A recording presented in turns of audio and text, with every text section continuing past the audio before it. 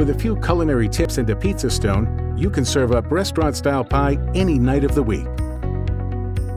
Here's what you'll need.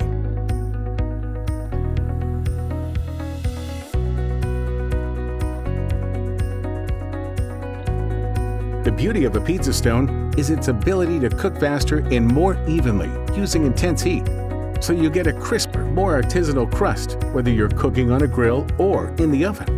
And most stones don't require any seasoning or conditioning. Consider using a wooden spatula or pizza peel when cooking with your stone.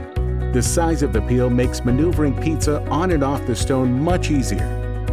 When cooking in the oven, place the stone on the lowest draft, then set the oven to its highest temperature. Let the stone heat for at least an hour so its temperature reaches around 500 to 550 degrees. Then dust it with cornmeal to help prevent the crust from sticking later. Using your peel, place the freshly made or thawed frozen pizza directly onto the hot stone. Cook with the oven door closed for about 5 to 6 minutes, then turn the pizza. Let it cook for an additional 6 to 7 minutes before removing the pizza from the stone.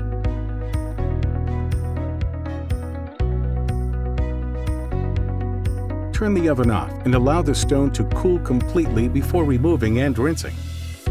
Grilling with a pizza stone will give your pie a delicious smoky flavor and beautifully browned crust. To get started, place the stone on the main rack of a cold grill.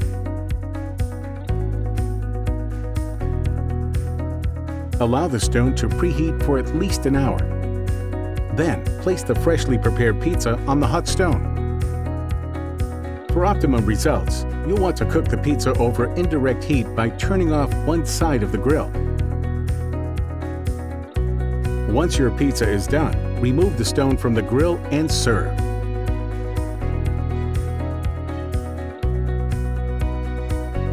Just be sure to place the stone on a trivet or heat-resistant surface.